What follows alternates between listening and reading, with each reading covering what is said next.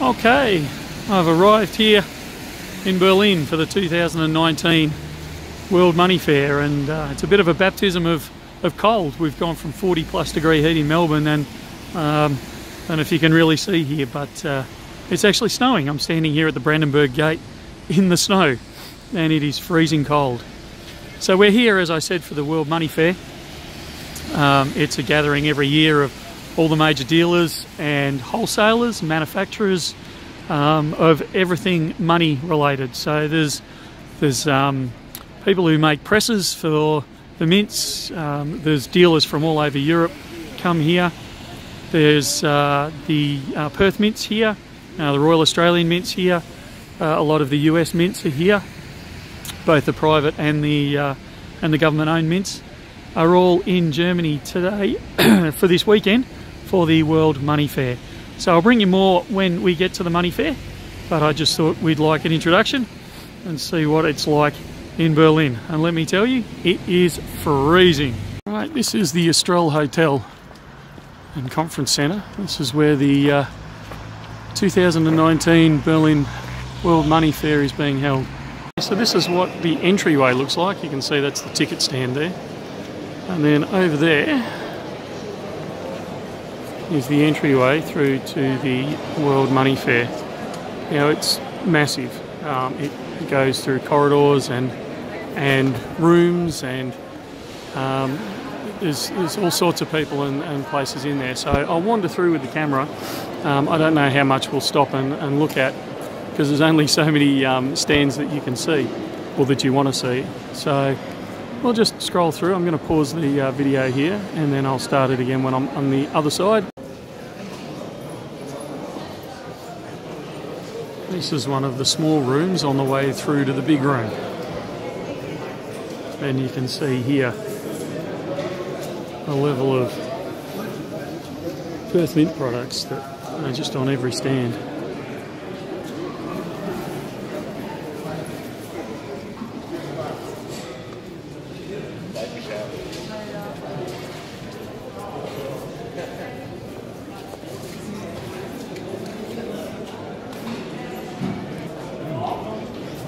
I was sure they were going to do more.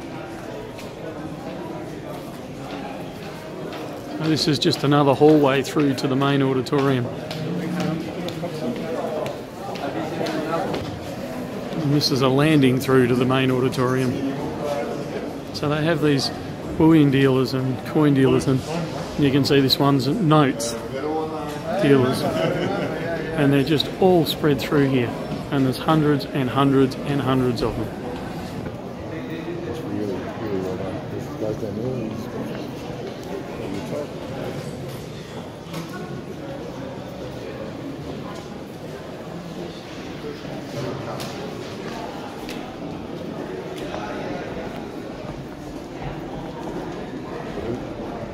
These guys have sets and pricing. And again, this is another room full, and it's still not the main auditorium.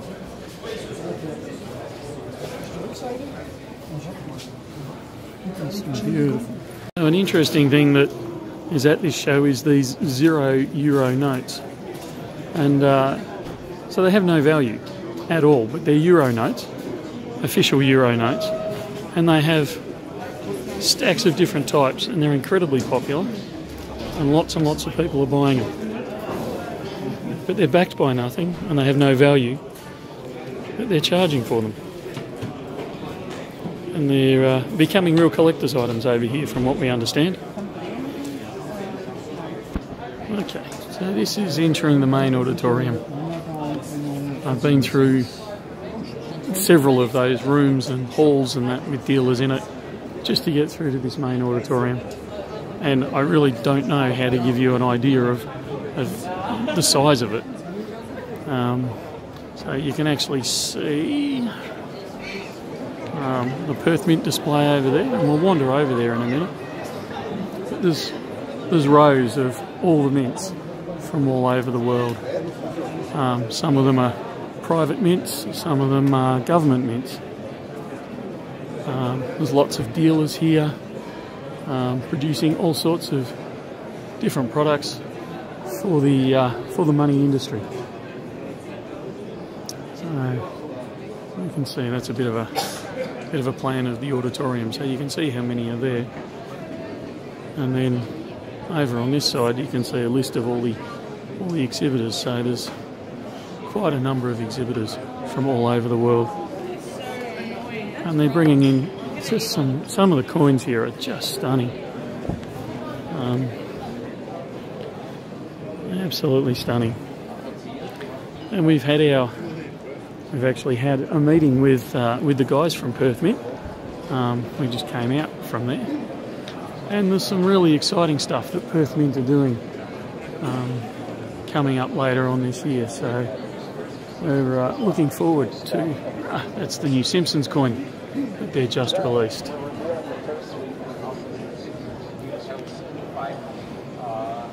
You can see their displays there. Quite an impressive stand.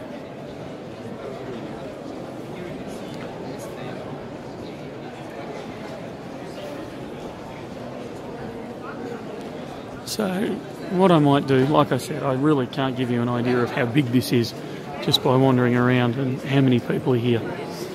But what I might do is I'll turn this off now and we'll continue around with the displays.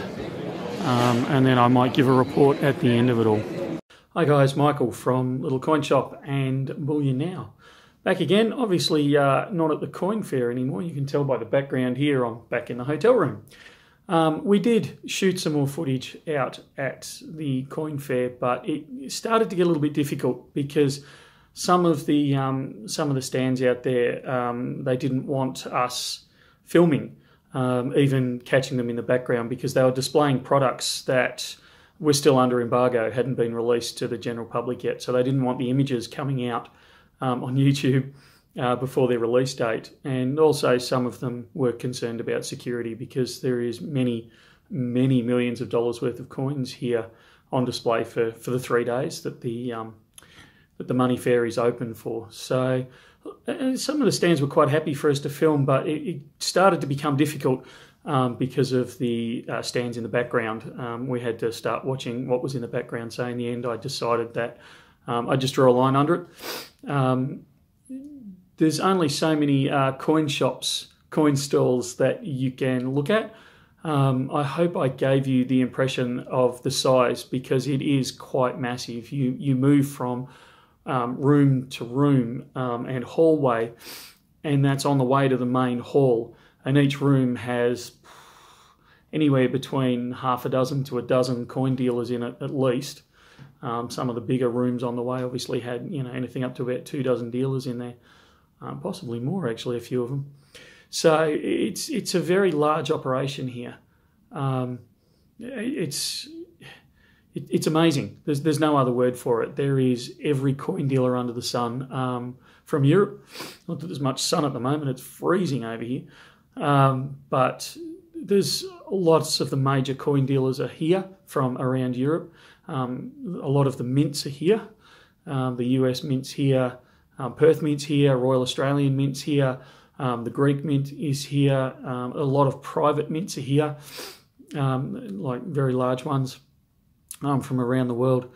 Anything you could want in the coin supply side. So whether you wanted to make your own coins, there's press manufacturers here. Lighthouse is here with all their capsules and things like that. So everyone who's anyone in the money industry, from the numismatic or bullion side of it, is here. And I would challenge you to find a coin that is not on display here from anywhere around the world. About the only one I couldn't find today, as I wandered around and talked to people, was the Australian 1930 penny, which obviously is quite rare. But it was one of the few rarities that I noticed was absent. Having said that, I didn't ask everyone, so maybe someone had it stashed down the back.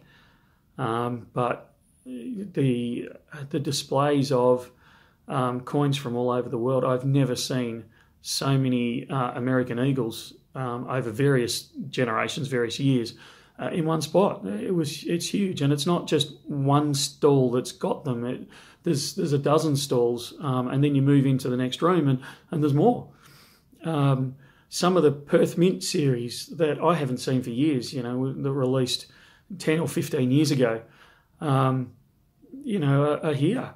The Lunas and the Kookaburras that I've seen are here this weekend. Huge. And quite reasonably priced, if I might add. And if you didn't like the price, you just move to the next stand, and invariably they would match or beat the price that you've been offered. So really, really amazing. If you ever get a chance to be in Berlin at this time of year, whether you live in Europe or elsewhere in the world, if you manage to get along to the 2020 now World Money Fair in Berlin, I can only strongly encourage you to go. It's an amazing experience for anyone who has an interest in the collecting side of coins. The other thing, there's a couple of things, many things actually. One of the things that I found amazing was a series that we don't see in Australia, or I've never seen in Australia. It's a euro note, and I should have bought one to demonstrate it, but I didn't. I was too busy with other things. And I might see if I can get an example of one and slide it into this presentation. But they're a zero value euro note, and they released them from various places. They actually had one for the Berlin Fair today. And the initial issue costs €2 to €3 for it. And then obviously some of the others have become collector's items. So they're up anywhere up to €40 or €50 for a note. They've released them for the Winter Olympics in various towns and countries around the Eurozone and things like that. But what really interested me was the fact that you have a fiat currency that is backed by nothing. We all kind of know what a fiat currency is, and the euro is a fiat currency. It's not backed by gold or silver or anything along those sort of lines. But this kind of takes it to the next level. It's a fiat currency of no value that is backed by nothing. And people were fighting over these things. So it's an interesting concept. The other thing that you get when you're here as a dealer particularly is you get to meet and sit down and talk to a lot of the mints that you just don't get to do in everyday life when you're back home. Surprisingly, 60 to 70% of my appointments and meetings over here with the various mints have been with either Australians or Kiwis. So it's quite funny that I have to travel to the other side of the world to catch up with them. But it just seems to be the nature of the beast. So it was really, really good, and had some very productive conversations. There's some new, quite exciting announcements coming down the line from people such as the Royal Australian Mint and the Perth Mint in particular, and the New Zealand Mint has some very, very beautiful stuff coming out over the next 12 months. So keep your eye out for those.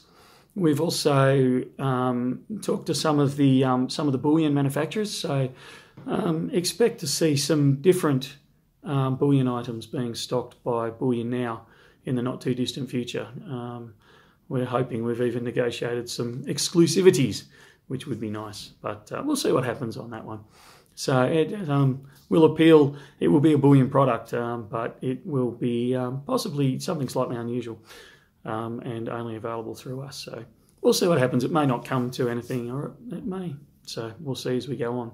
The other thing I wanted to mention particularly was the Perth Mint. The meeting I had with the guys from the Perth Mint. I actually had several. I ran into them several times, but sat down with them today. Funnily enough, a lot of meetings with the dealers and that occur prior to the start of the money fair. So the money fair starts on a Friday and runs through to Sunday. But any time from about the Monday through to the Friday, I know Perth Mint was having meetings every half an hour for the 5 days. And the poor guys there, they were looking pretty exhausted. That's not uncommon. So there's a lot of meetings going along for the whole week, particularly for the dealers and the manufacturers and the suppliers and that sort of stuff. But the meeting we had with Perth Mint today, it highlighted how much they actually support the Australian bullion collector. Quite often in Australia we get a bit narky with the Perth Mint because they do export a lot of their product overseas. Australia, we forget how small the Australian market is compared to particularly the German market, but even the European market and obviously the US market. I seem to remember someone saying that Germany takes 50% of the Perth Mint products. I may stand corrected on that, but I'm pretty sure that was what was said at the meeting the other night. So huge numbers, massive numbers. So sometimes we feel a bit jaded in Australia, and that the Perth Mint kind of pushes aside and supplies their bigger markets overseas. But they are starting to focus back on Australia, and they are supporting things like some of you will know or will have heard of the Forum Silver Stackers, which I'm involved in, and Captain Kookaburra, some of you know, is involved in. And they supplied some products to use as door prizes to encourage people along to the next couple of Silver Stacker meetings. So we've got a door prize. It's a coin. It's a new release coin. I'm not going to open the bag yet. You're going to have to turn up on the Brisbane Silver Stackers meeting to find out what it is, and some person there will be lucky enough to take this home because it's been sponsored. The door prize is sponsored by the Perth Mint. So they're starting to do things like that. They're recognising and trying to support the collector community in Australia, which was really refreshing and really good to see. And they gave us some other freebies. I'm quite excited by this one. It's a Duff Beer Mint dispenser, so quite a little collector's item, I think, that one. And they weren't the only ones giving away freebies. I think this was the Greek Mint. Yes, it is. So the Greek Mint was giving away free samples of their products. I'm suspecting it's not gold, but I haven't run it through the XRF yet to find out. But it's good. You get to see a lot of their products and what they're bringing out. So, look, I'm going to wrap it up there. I'm sorry I couldn't show more of the conference itself, the fair. But like I said, security issues and people's reluctance to have their embargoed products on film and released to YouTube well before their selected dates prevented us being able to do that. So we'll respect their requests. I completely understand where they're coming from. And I can only encourage you, if you get a chance to attend the World Money Fair in Berlin, if you're a bullion or a coin collector in any form, it's just amazing. It will give you a whole new perspective on what's out there. You know, there's no words for it until you've experienced it. It really is just amazing, and it's good to see that the hobby, the collectors, the belief in bullion and in numismatics is still very much there and growing strongly. There was a lot of.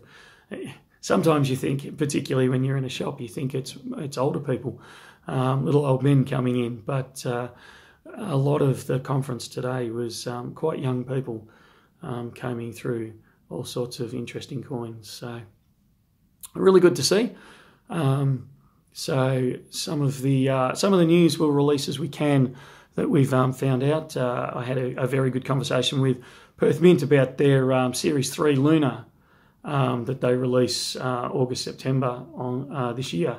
It's the start. The end of Series 2 Lunar is this year, and the start of Series 3 is released in about August, September of this year. And there's some really, really exciting changes. I'm not going to jump the gun yet. I'll wait till Perth Mint give us the okay. But stick around, subscribe to our channel, and you'll be one of the first to hear about the changes that Perth Mint's making and the exciting releases that they're coming out with. So that's about it from me at Bullion Now and Little Coin Shop. If you've got any questions or comments you want to make, just sign them in below and subscribe to our channel, and I'll see you next time.